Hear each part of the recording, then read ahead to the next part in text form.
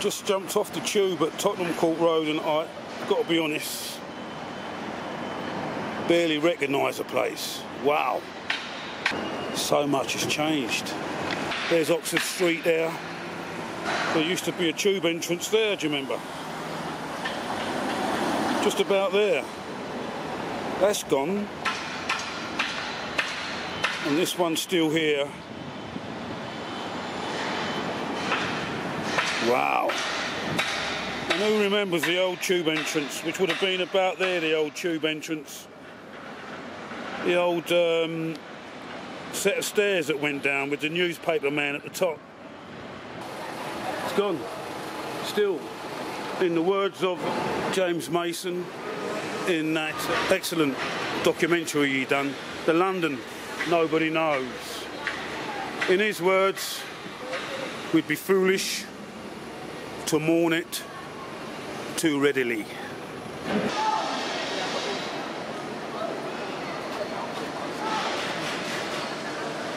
Just about halfway along that walkway, just about where the yellow meets the green, that would have been number 143 Charing Cross Road, the Freddie Mills night spot. The Freddie Mills night spot opened in 1963. Prior to that, it was the Freddie Mills Chinese restaurant. Who was Freddie Mills? Well, in the 1930s and 40s, Freddie was known as Britain's biggest boxing idol, and after he retired from boxing, he became a household name celebrity. As a boxer, Freddie won the British, the European, the Commonwealth and World Light Heavyweight titles. His final career stats are 77 wins, 55 of those wins by knockouts, a lot of knockouts, 18 losses, and 7 of those losses by knockout, with 8 draws. His notable fights for me would be the British and Commonwealth title fight against Len Harvey at White Hart Lane, Spurs football ground. Freddie knocked Len Harvey clean out the ring, upside down, legs in the air, real shocker. Freddie's first fight against the American Gus Lesnovich was even more brutal, but this time it was Freddie who took a frightful beating. In fact, he got hammered so badly that night that he suffered headaches and dizziness for the rest of his life. And in the final fight of his career against the American Joey Maxim, Freddie had 3 teeth knocked out. One tooth ended up deeply embedded in the gum of his upper jaw. He refused to quit.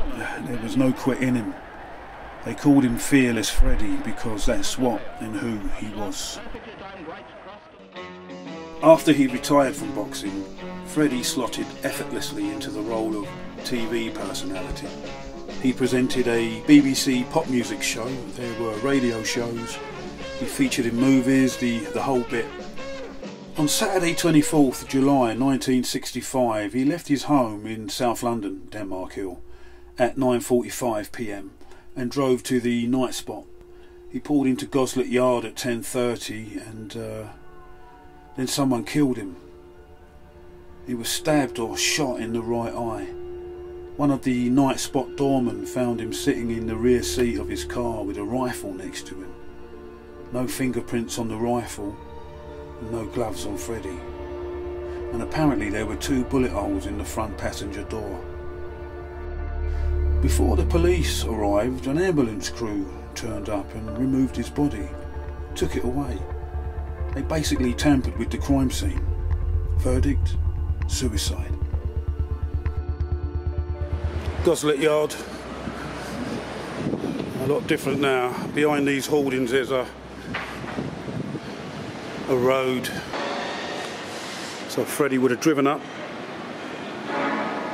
here, turned right here, and it's a fenced off utility area now.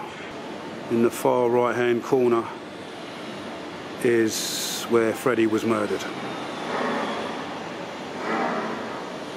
Goslet Yard.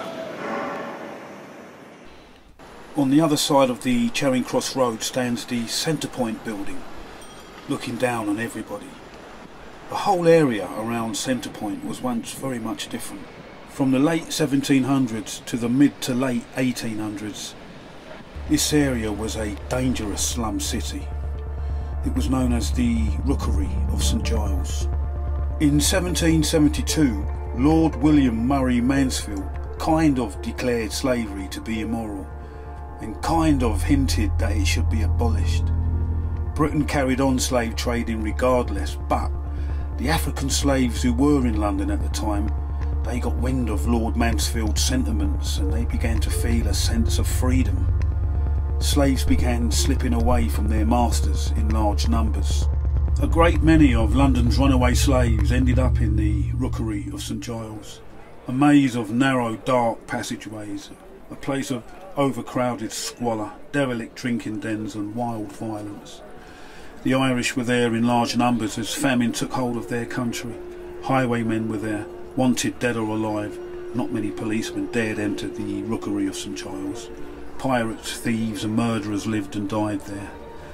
The runaway African slaves became known as the St. Giles Blackbirds. People in London began to speak of the black problem. In 1780, a group of philanthropists and slave abolitionists set up the Committee for the Relief of the Black Poor. The committee distributed food and generally helped in any way they could. The committee was at one point in talks with the government to sort out a bit of land in Nova Scotia, Canada, where freed slaves could establish their own colony. But nothing came of it. Then, in 1786, a businessman called Henry Smeathman got involved. He convinced the committee that he owned a plot of suitable land in Africa, and he put forward a plan for a self-sufficient freed slave colony. The committee offered Smeathman their full support.